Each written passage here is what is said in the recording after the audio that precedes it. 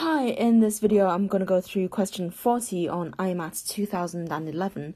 So here we are given 4 statements about the number of people and rats, and we want to know which 2 of these statements are equivalent.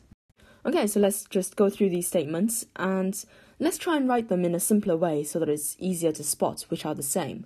So how can I write these in a simpler way?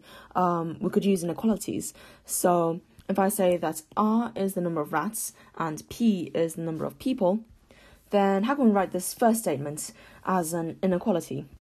So if we're saying there are fewer rats than people, then the number of rats is going to be less than the number of people. Now, what about statement 2? There are not more people than rats. So we could have fewer people than rats, or we could have the same number of people as rats, so long as there aren't more people than rats. And statement 3 says there are at least as many rats as people. So if it's at least as many, then the number of rats is going to be greater than or equal to the number of people. And finally, statement 4, there are not more rats than people.